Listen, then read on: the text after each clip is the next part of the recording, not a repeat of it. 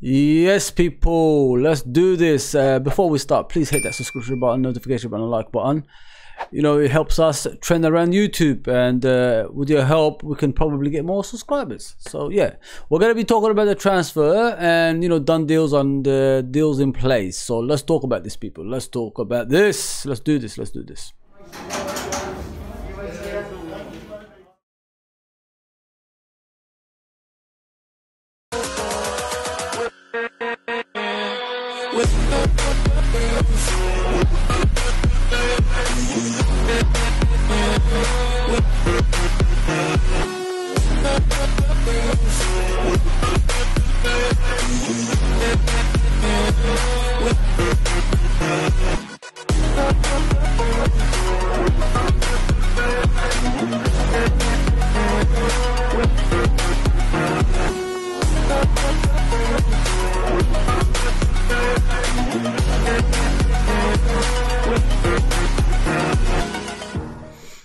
Yes, people, welcome to LFC Red Forever channel. As everybody can see, it's a news update. We're going to be talking about, you know, the signings and the incomings as well. Deals in place, as I always say. Everybody knows we've signed Darwin Núñez yesterday. It's official. He came to the AXA training ground and, you know, took the photos, signed the contract, and everything is good. 6-year contract for a 22-year-old. I think that's the longest contract we've given out in a long time. And I'm honestly over the moon with his signing, because I think we needed a striker. And as I said before, like, the reasons why we haven't signed a striker in the last couple of years is because of, obviously, Mbappe. We thought that we could actually generate a package for him for his you know, wages, but it didn't work out. And everybody knows you can't compete with £1 million a week as PSG are actually doing.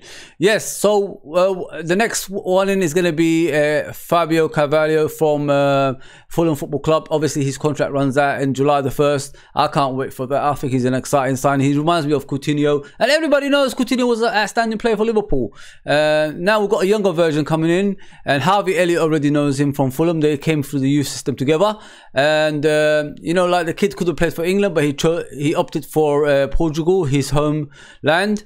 So yeah, he's another player that's gonna bluster our attacking force next season. He's more of a mold of obviously players that keep possession, that don't really you know, panic in certain areas, and he could get out of tight areas as well. I watched him against Man City last season in the FA Cup, and he was outstanding. He scored a goal as well. So yeah, so these two are already, you know, done. I'm going to be looking forward to what's next for Liverpool. I see these three, obviously Jude Bellingham, and you got Rafinha, and you got Calvin Ramsey, who plays for Aberdeen. The deal is still happening at the moment with Calvin Ramsey, because Aberdeen are, you know, they play hardball. Liverpool want to pay £4 million with £2 million add-ons. It depends on appearance and success.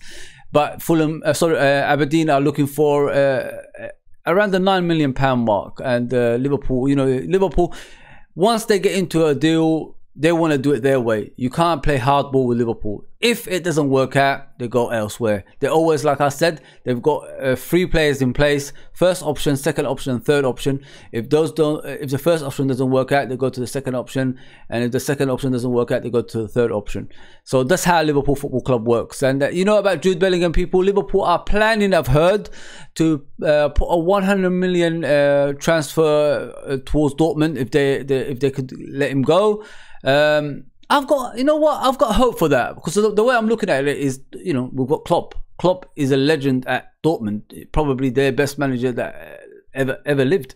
I don't know, maybe he is, and they love him over there. So if he intervenes and asks for a player, we'll give you this amount of money, and I desperately need him, maybe they will, like, cave in and say, you know what, for what you've done for us, Klopp, here you go, give us 100 million, we'll give you the player. Maybe that's gonna be happening. We do need a midfielder, people, and Jude Bellingham is an outstanding player, young outstanding player. Sometimes I look at the German football, you know, even Jadon Sancho looked great over there, but you saw him in the Premier League, he's struggling a bit. Maybe next season he's going to be different. If he doesn't, it shows the quality of that league is completely, you know, what we're not expecting. Because, you know, you look at Timo Werner as well. everybody knew he was outstanding before he joined Chelsea, but he's not the same player. You know what I mean? He's not the same player. Kai Havertz is a different story. He is becoming even like better and better as time goes along. But yeah, that's what I'm looking at, people. I don't really put my, you know, thoughts towards the German league, because not many people have ever succeeded when they come to England from there, unless obviously Thiago's or all that stuff. But that's a journeyman. Like, he started at Spain, then he went to Germany after that. Rafinha, I already discussed yesterday. Liverpool have placed a bid around 60 million. We're just waiting for Leeds' response, and then we're going to see what's going to happen. Mo Salah does need an actual backup, if you know what I mean, people. I don't want Mo Salah chasing goals next season. We need to do something else, people. We need to play as a team, because, you know, like, if you want to win the Premier League, you got to play as a team. You look at Man City, they always play as a team. They pass to each other in important stages. If you look at the last game of the season against Aston Villa, look at the way Gundogan came on, scored the goals, and then you look at Rodri scoring from the edge of the box. You know, like, you got to pass to each other in important stages. It's not always about the individual accolades. We don't want to see things like that. I'd rather win our trophies rather than our players winning individual trophies, if you know what I mean. So yeah, these players are the next in place. I'm hoping we can get them. Aberdeen are playing hardball. Leeds, they've got no choice. You know what I mean? They fought relegation last season, so they've got to make a sell, surely. And then you got Jude Bellingham.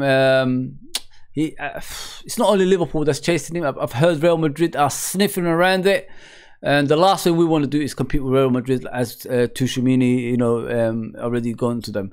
And he did say when he was speaking to Liverpool, but as soon as Real Madrid showed their interest, you know, it was a no-brainer. So yeah, so that's what I'm bringing you today. Please, you know, hit that subscription button, notification button, and like button. Any news, I'll be back here giving it to you as usual. And I'll see you soon.